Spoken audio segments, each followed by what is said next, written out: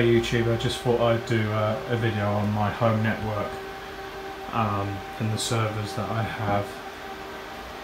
First of all, at the top we have this TP-Link network switch.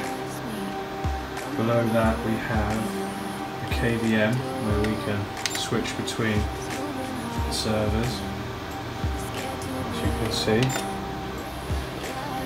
First server we have is a Dell PowerEdge R710, and on this server we have 2 SSDs in RAID 0 and 6 hard drives in RAID 5. It has 144 gigabytes of RAM and 2 Intel X5460s, sorry, not X546s, X5690s, which are the 6-core 12 threads. This has the X5460s in it, my mistake. Below that we have an R210 generation 2, which is actually my router, which is running pfSense, so I can get real-time antivirus, anti-DDoS protection, you know, all that stuff. Although I'm not really putting myself out on the internet in a way where I could be attacked, or hopefully not in a way. So I'll show you behind the rack. One thing to note though, this network switch is crap.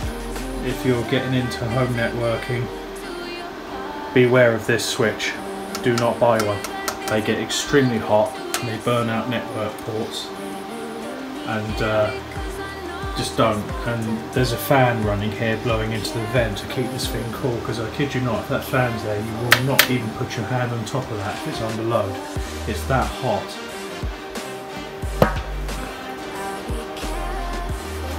As you can see there, with that fan there, it's stone cold, so TP-Link, all they had to have done was added a small fan to it and it would have been fine, like most decent network switches have. And as you can see, the network cables. It could be a little bit neater. Up the top we have a Wi-Fi access point, which is where we get our Wi-Fi from, because obviously the servers don't have Wi-Fi built into them. Further down here we have the R710, which, as you can see, it has a graphics card in it. I'll explain further why this server has a graphics card in it. Below that you have Nictine and failover and load balancing going on there. And then that is the R210 generation 2 server, which is the router. And then we have this old generation 3 2950, excuse me, which is not used anymore because it's just too noisy, and we just use it for backup purposes only. Because this thing, when I say it's noisy, I'm not kidding you, it's noisy, it's unbelievable, and it draws horrific amounts of power. For example, if you would like to look on the watts meter, if the gimbal will stay still, you can see we're drawing 270 watts.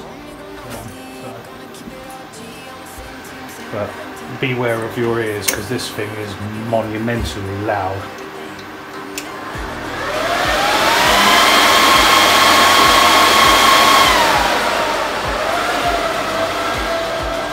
And now we'll have a look at the power draw.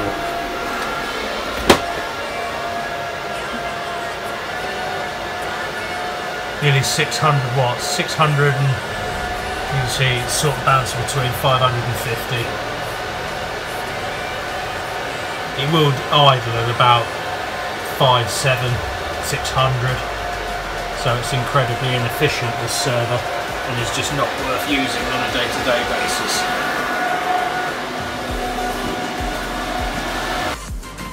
This is our office stroke gaming room. And this is obviously my computer here, and this is obviously the remote desktop for my client. As you can see, if you can get close enough without it being blurry and horrible, there we go. You can see all the software that is on this machine, the full Adobe Suite, Office, and a few other things, and I just use it for making YouTube videos and talking to my friends on TeamSpeak. That's basically what I use it for. Also has a full Plex library, so it's also a Plex server as well, so you can watch all your movies and stuff on all the TVs in the house.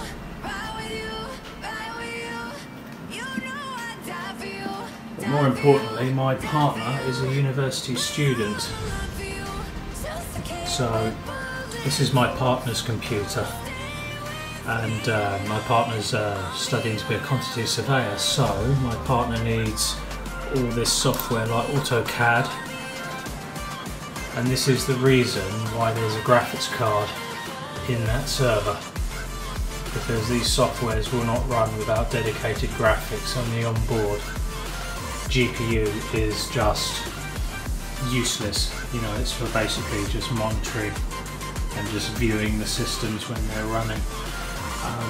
And as you can see, my partner has all the same software as me, apart from obviously I don't use this CAD software, which I don't even know how to use, because it's very complicated software. But of course you've got Adobe Premiere.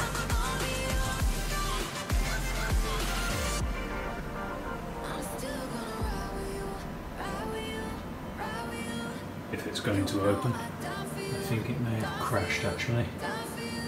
Oh, there it goes. It does take a little while to open Adobe Premiere.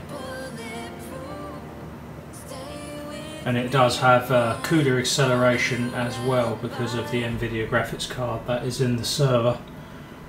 And the specifications of the server. As you can see, the power saving is switched on, so it's only clocking at the minute to 2 GHz, but it will clock all the way up to 3.7, or the base clock is 3.4, but it will clock up to 3.7 GHz. As you can see, it's 12 cores and 24 threads there. As you can see, there's 144 gigs of memory, which is just absolutely massive overkill, and we can't even fill up, 8 GB of it, no matter what we actually do with the server. If I come back over to my desktop computer, sorry about the blur. Come on, focus. You see there's a network switch under there which is hooked up to the server downstairs, and that actually gets better local file transfer speeds than that big network switch that's actually in the rack, which I'm going to change to a Dell Power Connect, because it is a very bad network switch, that one down there. For Christ's sake, do not ever buy one. But if I want to open this, so I will show you the GUI of the pfSense router.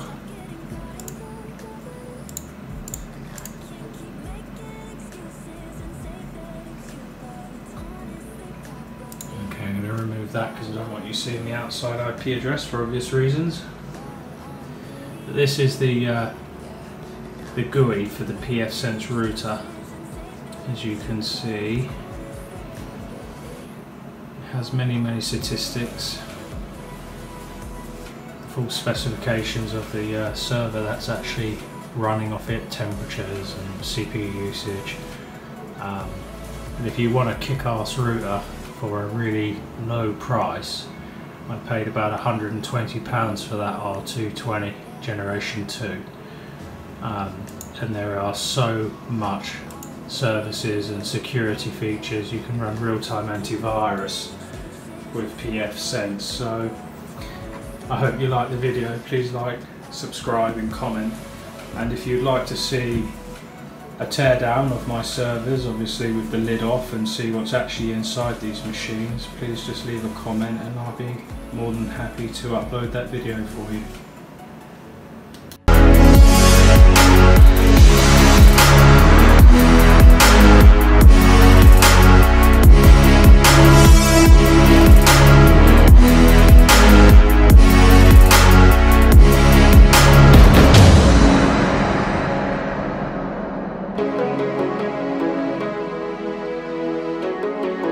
Thank you.